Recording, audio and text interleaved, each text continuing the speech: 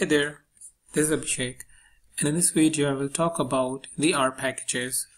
So within this R Studio window, if you look at the right hand side on this second section, you will see this tab called packages, and within this you have a lot of different packages available to you. So packages are basically a collection of code which is put together to perform a specific task. So here in this example we have package called cluster, and a description is available that finding groups in data, cluster analysis. Similarly, you have formula for the packages for ggplot2. So this package is basically a graphics related package where you can design stunning graphics. So from this explanation you can understand that a package done a very specific task in which you are interested. Things like clustering, doing graphics or advanced graphics, or you want to have some kind of grid to show the data. So these are the packages which is available to you, and there are some default packages which comes by default when you install the R and R Studio. And according to your own requirement, you have the option by which you can install the packages which has been developed by other folks. So there are thousands of packages out there which have been developed based on the specific requirement that have been faced at that time. So it is advisable that whenever you are looking for some kind of a solution, and if it is not readily available within this R Studio or R environment, then it is suggested that you should go out and look for a relevant package by either searching on Google or on rseek.org or looking at the R project. So let's quickly go to this website or this link within this R project website, which has a list of packages. So you can see this link, https://web.r-project.org/web/packages/packages_by_name.html. So this link has all of these different packages which is available to you for installation, and you can drill down, or you can scroll down, or you can click on the relevant link like O, and it will put you over there the packages which is starting with O. So in that case, OA colors, which means Open Analytics Color Package. So this is a package, or these are all the different packages which is available to you. You can install it directly from the command prompt by writing this command, install.packages, and then you can choose it. If you know already, within the double quotation you can give the name, any package name which is as per your requirement, or you can come here, look at or search your relevant package. So let's say in this case, suppose we want to install OA colors. So I will just go here, OA colors. I'll just make sure that my name is correct, OA colors, and I will say OA colors, and I will hit enter. So important thing is your internet should be on in this case, because it will going to establish a connection with the website, and it will gonna download and install the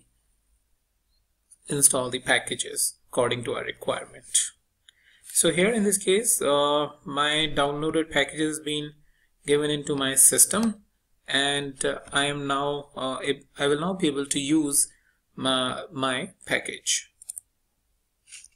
Now after installing the package, if I want to use it, then I will have to use the command library, and I would say color OA colors, which is now available to me. I will hit enter. So it will give me some error in this case because of our color brewer is not there, which is its supporting package. So it is also indicated over here when it has given the installation warning. and the warning was that it was unable to move some temporary installation from my one folder to another folder, that means within the library.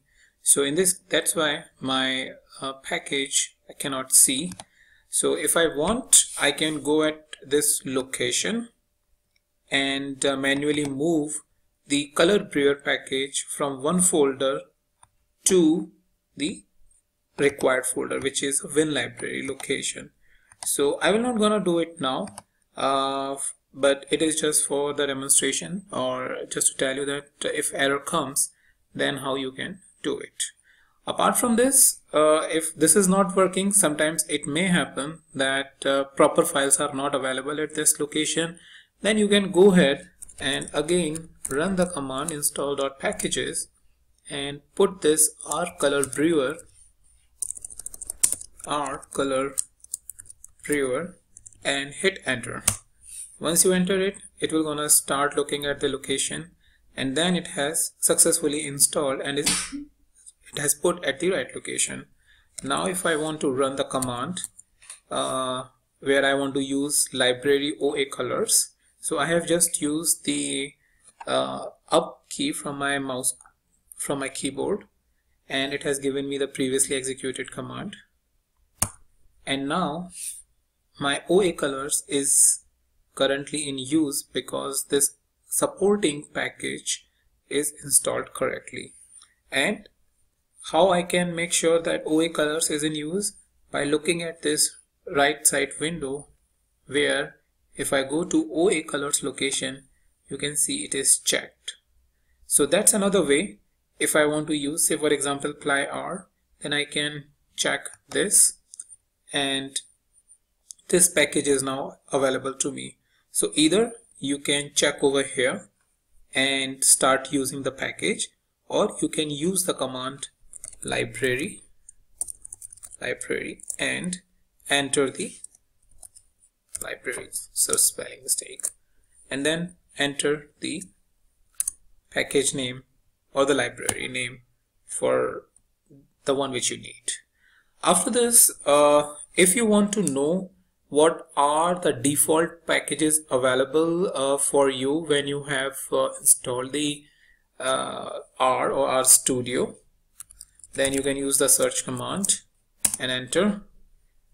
So this is basically giving you all the available packages which is currently loaded in your environment. After this, if you want to know all the installed packages, irrespective of whether they are here in the R environment or not, then you can run the command installed.packages, hit enter, and it has given me the whole big list of all the different packages which is installed here in my system. So after this, if you want to remove anything, let's say you want to remove package, then remove.packages command you can run, and you can enter the package name. So something like OA colors. If I want to remove this, I can enter and hit enter. So for now, I will just refrain myself for not from hitting the enter and keep ahead with OA colors. But if you want to remove any of the package, if that is not necessary and unnecessarily using your space, then you can remove that.